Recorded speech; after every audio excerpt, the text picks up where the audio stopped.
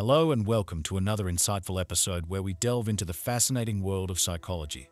Today we're setting sail on a voyage of discovery, charting the unexplored waters of the human psyche. Our quest? To decode the enigma and to diffuse the long-lasting tensions between the mind and the brain. Though they seem synonymous, these two represent separate aspects of what makes us unique. So what exactly are they? What roles do they play in our lives? And most importantly, how do they differ from each other? Over the course of this episode, we'll be uncovering the answers to these intriguing questions and more, shedding light on the complex interplay between the mind, the brain, and our everyday experiences.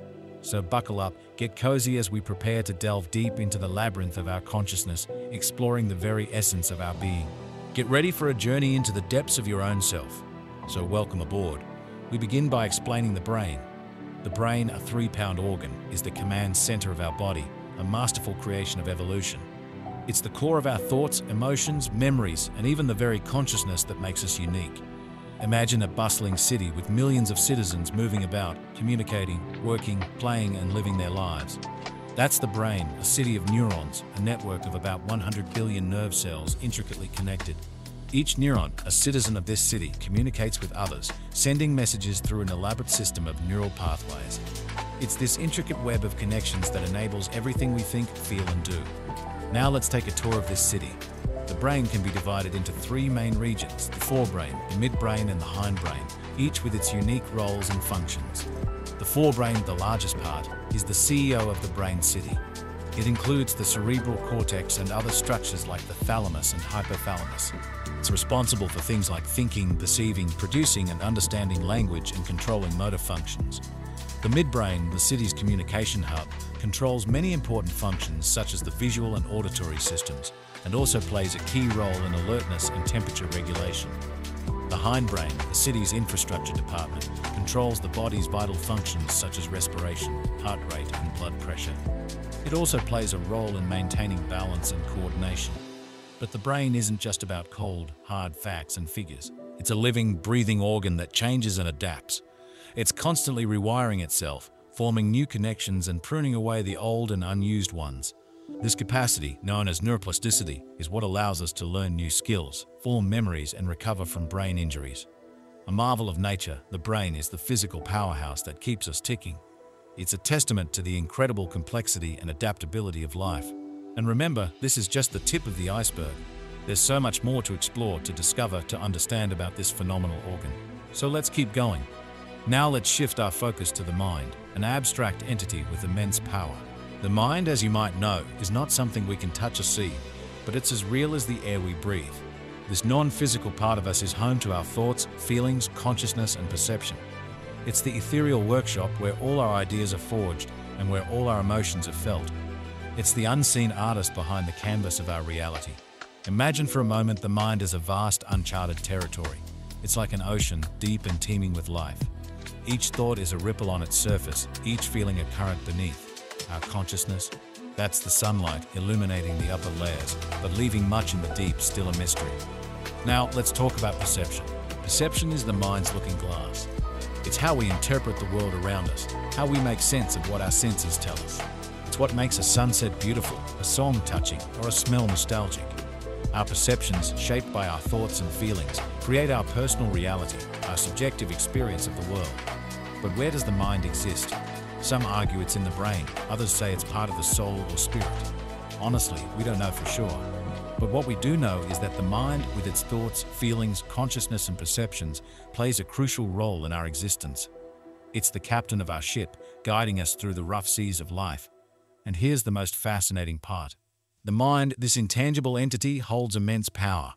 It can create joy or sorrow, peace or turmoil, love or hate.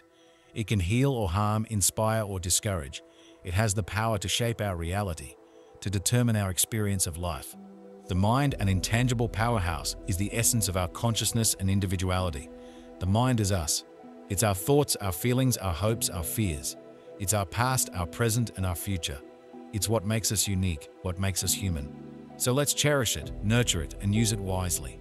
Now that we have a basic understanding of both the brain and the mind, it's time to differentiate between the two. And again, let's start with the brain, our body's control center. It's a tangible, physical entity made up of around 86 billion neurons. It's a complex, well-oiled machine responsible for everything from controlling our body temperature to allowing us to solve complex mathematical equations. The brain is the hub, the hardware, if you will, that processes information from our senses, triggering reactions and responses. On the other hand, we have the mind, an abstract entity that is often considered the software running on the brain's hardware. It's intangible, yet undeniably powerful. It's responsible for our thoughts, emotions, and consciousness. The mind is the realm of the subjective experience, the seat of perceptions, and the home of our identity. Now, it's easy to think of the brain and the mind as separate entities, but they are intricately intertwined. The brain is the physical vessel that houses the mind, and the mind in turn influences the brain. Consider this. When we learn something new, our mind is absorbing and processing information, right? But did you know that this mental activity actually changes the physical structure of the brain? That's right. The neurons in our brain form new connections and pathways. This process is known as neuroplasticity, and it's a perfect example of the mind and brain working hand in hand. Similarly, when we experience strong emotions, our mind is reacting to a situation or event. But these emotional responses also trigger physical changes in the brain. Chemicals like dopamine and serotonin are released, altering our mood and even our behavior. So while the brain and the mind may have their unique roles, they are far from independent. They influence and shape each other in a dynamic interplay, a dance of sorts that defines our human experience. The brain, with its tangible neural networks, and the mind, with its intangible thoughts and emotions together, make us who we are. They allow us to perceive the world, to learn and grow, to feel and express, to ponder and create. In a nutshell, the brain is the physical manifestation of our mental capacities, while the mind is the abstract manifestation of our consciousness and self-awareness. They are two sides of the same coin, each vital and indispensable in their own right. While it's tempting to delve into the age-old debate of whether the mind controls the brain or the brain controls the mind, it's perhaps more accurate to say that they are partners, working in harmony, each contributing to the symphony of our existence. While the brain and the mind are intrinsically linked, they are distinct entities with their respective roles and functions. As we wrap up this intriguing journey, it's clear that the mind and the brain, while intertwined, offer their unique contributions to our existence. They are two sides of the same coin, each with their distinct characteristics and functions. The brain, a tangible mass of nerve cells and intricate connections, acts as the command center for our physical actions and reactions. It's the tangible component that keeps us alive and functioning. On the other hand, we have the mind, an abstract entity that oversees our thoughts, emotions, consciousness, and imagination. It's the intangible part of us that makes us who we are, shaping our personality, our beliefs, and our dreams. The mind is the architect of our subjective experiences, sculpting our perception of the world around us.